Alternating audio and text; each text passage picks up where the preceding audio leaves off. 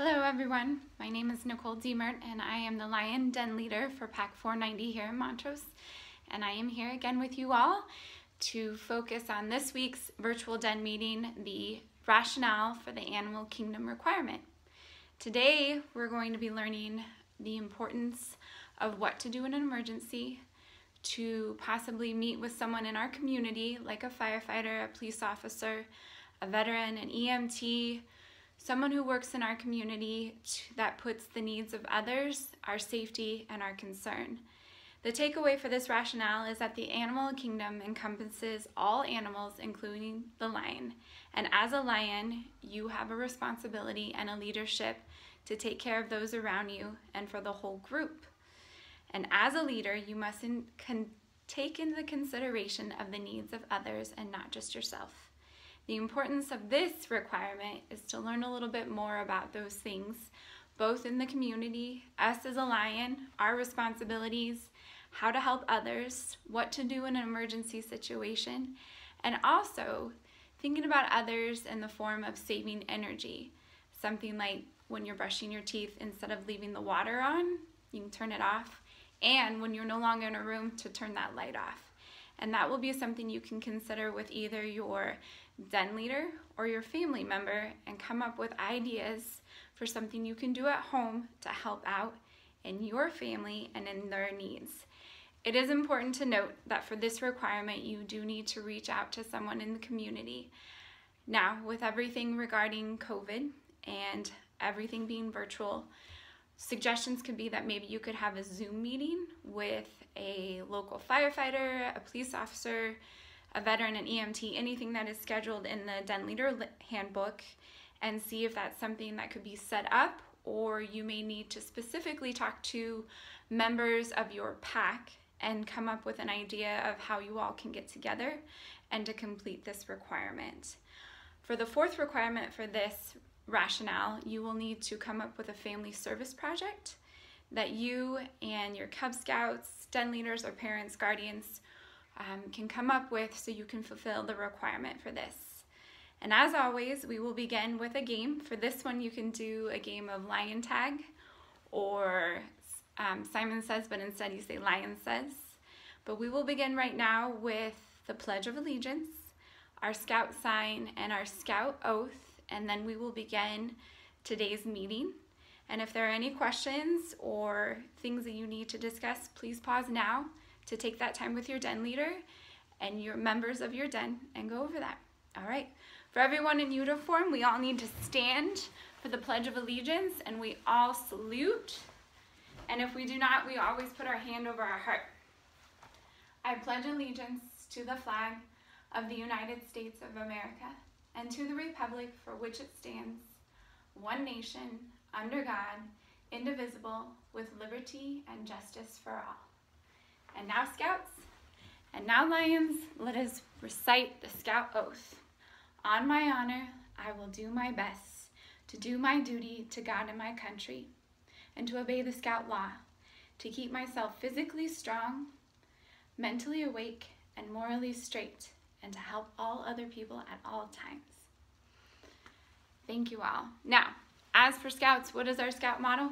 To always do our best. We're going to be discussing a little bit about energy saving and what that means to help out and to conserve and be aware of those around us. In the handbook, it discussed two options. One is for when you Scouts, when we brush our teeth, should we leave the water on when we're brushing our teeth? No, maybe we need to turn that off so we can conserve and save water. The same goes as if we're playing in a room or we're using a light for something and we leave that room, we should turn that light off. Another thing that would be great is in our house, we have recycle bins, and here in Montrose, we have to separate them out in different containers. One will be for your mixed recyclables, which are plastic containers with a triangle that goes from the number 1 through 7, and that all needs to be in a separate container. And then we have a container for all glass items. Another container we have is for all of our cardboard, and that we all have to make sure to break it down so it compacts a little bit easily. And lastly, any of our paper items like phone books, envelopes like junk mail or any paper that we know that can be recycled, we separate that out here in our house, and then we either have the recycling pick it up or sometimes we have to go and take it to the Montrose Recycling. But those are some ideas for this rationale and what you can take now to pause the video and discuss with your den and other scouts what are some great ways that we can save energy and help out around the house. All right, for requirement number 1, if you have already reached out to a firefighter, a police officer, a veteran, an EMT, someone in your community, now is the time where you will have your guests come and talk about what they do to help prepare and to keep others safe. In addition to this exercise and to this requirement, please make note before having this den meeting that you may want to have all of the members of the Lion Den kids make a thank you note to give in advance. Now, if it is a virtual meeting, then you all can make a thank you note and possibly mail it, or that may be something that needs to be discussed among whoever the visitor is that you all are going to discuss with, and then figure out what is the best option that is going to keep everyone safe, especially now surrounding with COVID and restrictions on how we keep ourselves safe and social distancing and things of that nature. All right, after your EMT or your firefighter or your police officer has visited with you all and any questions that you may have, please take this time to ask them now. Once that game is finished, our next one is going to be the emergency preparedness game, and it is located on page 35 in your Den Leader Handbook, and it discusses different scenarios. There's a card that says there might be something happen like a nosebleed, and on the back of the card gives you what you need to be prepared for that. So one said a bandana or maybe a cloth to cover the nose or pinch the nose. Another one was if you like a scratch or the skin begins to bleed, to have a band-aid. Another would be like, let's say something gets hit or swollen. On the other card it says to call 911 if somebody has a broken limb or, you know, a broken arm or broken bone, to get immediate help. And then it shows you what you need to do for each of those scenarios, and you all can now take this time to pause, take those cards, and one card will be given to the lion, and then the other card will be given to the adult or to the den leader, and then you all can discuss among yourselves what are some things that you would need to help in that situation. All right, after you have played the emergency preparedness game, now is the time for you to take the cards and put them all aside, and then to discuss what you all will be working on at home to help out ways to conserve and save energy, and finally to discuss options for your service project within your community and what will work for you all for your restrictions, everything surrounding about social distancing, reaching out to members of your community to see what you can do for a service project. I know earlier this year for PAC 490 we were able to help out the church at St. Mary's and to get all the rocks that were in this really large fountain, and it was really hard for the groundskeeper and the gentleman who takes care of everything outside and all the maintenance needs of the church, and the Cub Scouts all came and had bags of trash to clean up and then put the rocks back and to help out.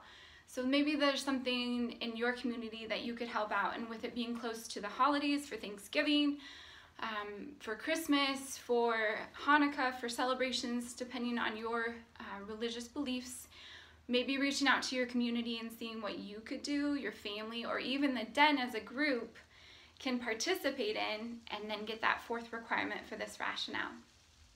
And now that everything's done, now is the time to make sure that we clean up all of our scraps of paper to help pick up, to make sure that everything gets disinfected. If you are meeting all together, make sure that the thank you card is presented to your visitor, or if, like everything else with Zoom, you may have had to mail it, but make sure that you bring those notes, have the scouts sign them.